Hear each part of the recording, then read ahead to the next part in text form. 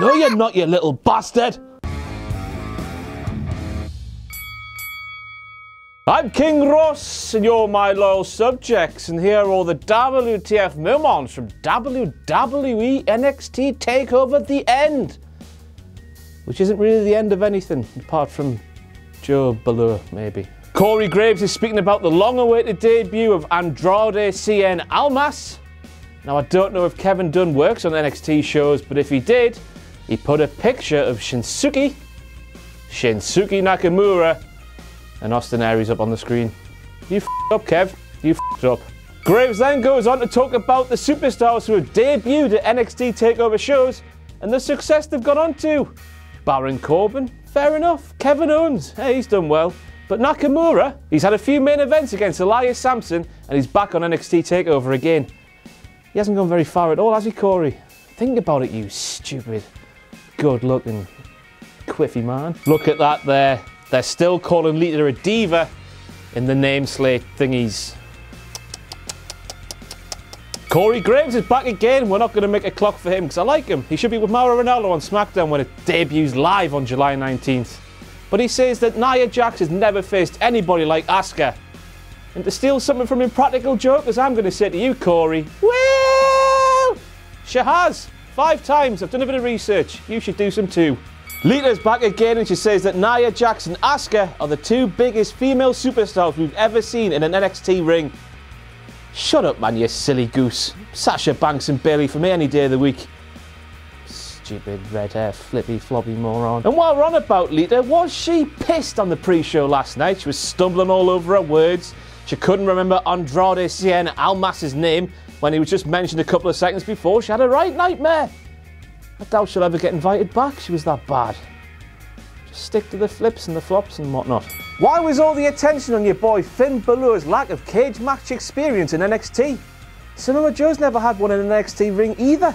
That means one thing. TNA were getting subliminally mentioned on a WWE show. So you know how that Will Griggs song goes? Americans, you probably don't, but I don't care about you. Here goes something. We'll try something new this week. Dixie's on fire. Vince McMahon is terrified. Na na na na na na na. WTF is she doing on there, the little What the f*** is he got to do with NXT history? Nothing. I don't want to see her crying, as funny as it is. I just don't want to see her. Get rid of her. The end is near. Goes something like that, doesn't it? Who would have thought the Armageddon theme would get a run out on NXT TakeOver last night? Not me. This got me to thinking. Could there be a lorry full of sawdust next to the cage for the main event? Probably not, you know, but a man can dream. What on earth was Andrade Cien Almas wearing during his entrance? He looked like the result of an orgy between the Godfather, El Mando Estrada, and someone who wore braces in WWE history who I can't quite remember the name of. Owen Hart, maybe? Anyway, he looks Now I know American Alpha's singlets were a bit trippy and whatnot, but Jesus Christ, was I seeing stars at one point during the show? Kevin, pick your game up. WTF Moments aren't always bad things, you know. Man likes good wrestling. And that sequence of events that got to that double ankle lock from American Alpha, by Jove, it was lovely, wasn't it? Thrilling action. It's only stunning Steve Austin. Look at that there. Why would you rock a haircut like that in 2016? God, someone needs to let him know he looks like a bit of a twat. The Revival won fair and square against American Alpha. Who saw that coming? Certainly not me, but I guess it's Triple H's polite way of saying Dash and Dawson or Wilder or whatever the names are, you're not quite ready for the main roster yet, lads. Just keep working hard on NXT. Put them back in that place, they're stupid. We're going rapid fire on WTF Moments. What the f*** are they? What the f*** Jason Jordan doing there? And what the f*** is Paul Ellering doing there? And why the f*** did those smarks in the crowd not know who he was? Oof, when you sit down, I get a bit of a head rush after that. Bloody hell.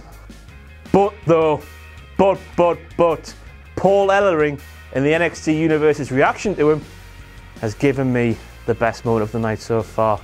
Who would have thought this, right? It's Jonathan Clark on NXT and he's not even on the show. God, I could not be happier. Oh.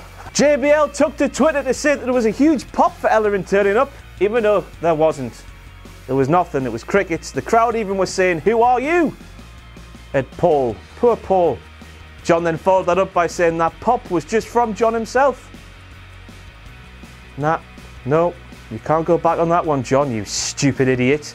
Tell you what, that John O'Clock intro was a bit fancy, wasn't it? Big Bob Dahlstrom made that for me. Nice, isn't it? Get used to seeing that. I know you love it though, Maggle. Why, at least Damien Sandow's managed to find work quickly after his WWE release, and who would have thought it? He's a king, just like me in the new Warcraft film. Austin Aries' cape is back. Bloody hell, I missed that thing in Dallas. I don't know if you know this, but I'm quite a cape connoisseur myself. And I gave that cape 5 stars. It's a strong cape game. That cape is on fleek. It's an on-point cape. I'm not young anymore, who am I fooling? But at least I'm giving Big Dave Meltzer a run for his money with those 5-star ratings. I'm coming for you, Dave, as well. Right then, I've come to the conclusion that Kevin Dunn was not working on NXT TakeOver last night because chants of Shinsuke Bomaye were not muted. If you don't know, Bomaye was the name of Shinsuke's old finisher over in Japan. But it means kill him. So WWE changed it to Kinshasa. You know why it should have been muted then? You're slacking, Kevin, if it was you who was working. That might have scared you off, who knows? Fight me, Nakamura Shinsuke cosplay levels, 5 stars, 1,000. If Austin Aries' ribs are really injured, why the f is he taking huge bumps through the bottom rope onto the guardrail? Surely if your ribs are injured, you're not going to do those sort of offensive moves. I mean, just a bit of logic. A bit of logic getting in the way of some good wrestling. Oh, stupid logic. I hate logic, me. That Death Valley driver on the apron. Ow! Ooh! Christ, that's how good it was until he knocked me over there. Tom.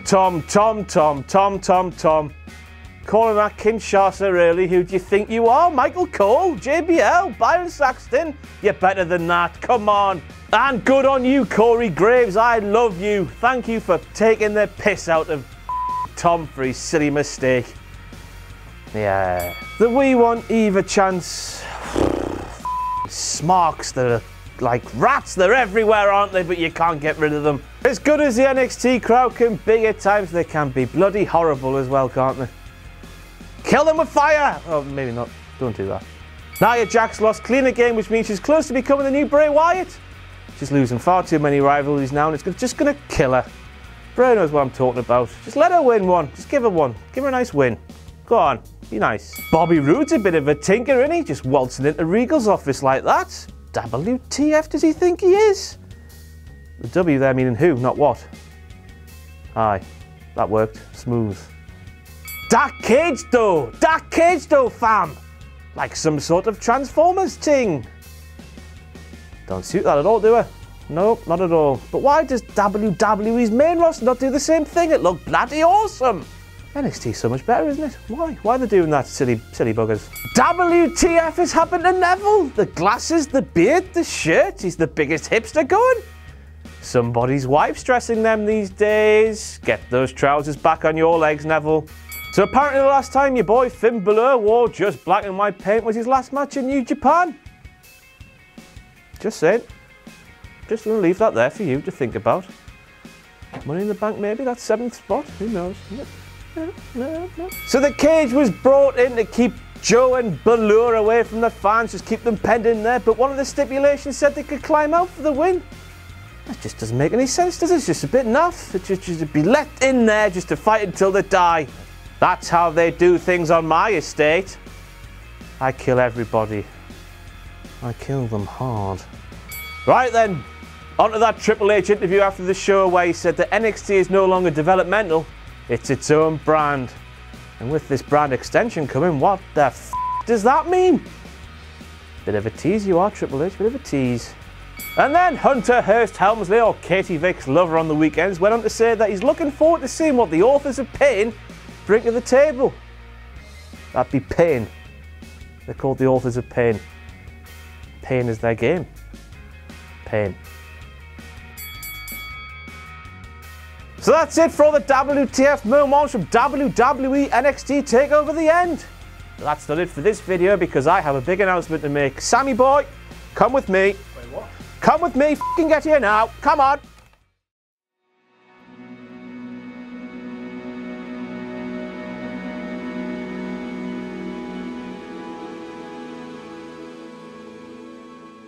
Hello again.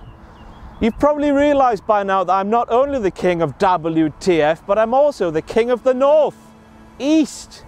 So I've brought you here to the Northeast's leading landmark, the Angel of the North. A lot of north there, isn't there? It's very nice, the North. Come visit it sometime. Yeah. But anyway, I've got a huge announcement to make. I've been called into battle on behalf of St. George. I'm off to France tomorrow to kill people. To kill people at football. Yeah, be scared, France and all the other European countries, because I'm coming for you.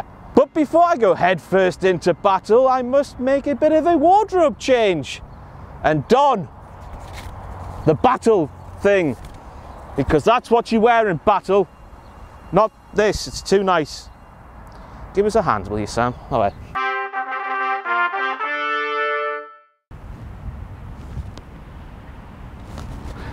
That's right, St. George's flag. Spiffy, hey? I look gorgeous. But anyway, I'm ready for battle now, so it's time to go. Got my scepter to hit people with. Bye bye. Kill!